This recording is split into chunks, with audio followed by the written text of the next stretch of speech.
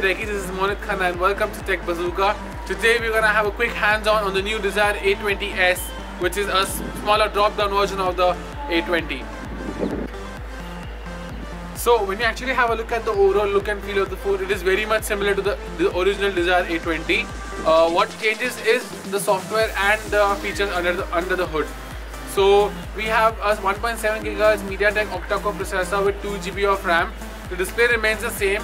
It's a 720p 5.5 inches display, which is pretty beautiful. So what we really liked about this phone was the fact that it supports 4G, and the overall look of the phone has not been changed, which we really admired. And the phone is pretty lightweight. It is not on the very heavier side. The phone looks premium, it feels premium, although it has a polycarbonate body and it has a non-removable back panel. Yet the phone is pretty beautiful. It's a dual SIM phone and it has dual standby as well. It has a micro SD card slot which can support up to 128 GB of memory. Not to forget, the phone also boasts a 16 GB internal memory, which is actually really nice for loading up all heavy games and applications which take up a lot of internal memory space. The phone is pretty fast, nippy, and the MediaTek octa-core processor does perform considerably well. We do see a certain amount of lag, but that is okay, but natural. It's not a big deal.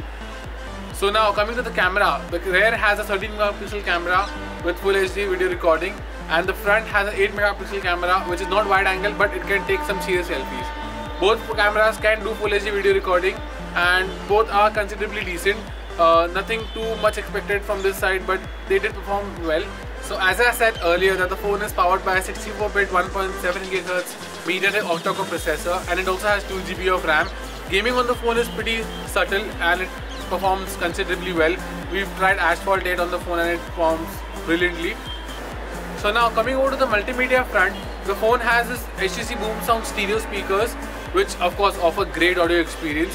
At the same time, what's the best part about the MediaTek octa-core processor is that they have this unique true motion video playback, whereas you get this free-flowing video which actually plays on a very high frame rate. So what you get in this phone is a very great and rich multimedia experience.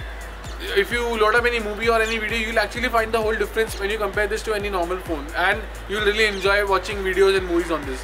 Now coming to the battery front on this phone, it has a 2600 mAh battery, which is okay, not very good. As we can see, it has a 5.5 inches display which will suck up a lot of battery, but yet it gives us a whole day of battery life with normal usage, which is somewhat fine for most of the users.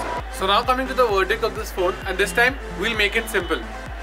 So when you actually have a look at the phone, Desire A20s in comparison to the original Desire A20, I would still stick with the Desire A20, no matter the fact being A20s is a bit cheaper and there is a MediaTek processor. I would still stick with the Snapdragon because Snapdragon can offer you that small refinement and performance when compared to the MediaTek.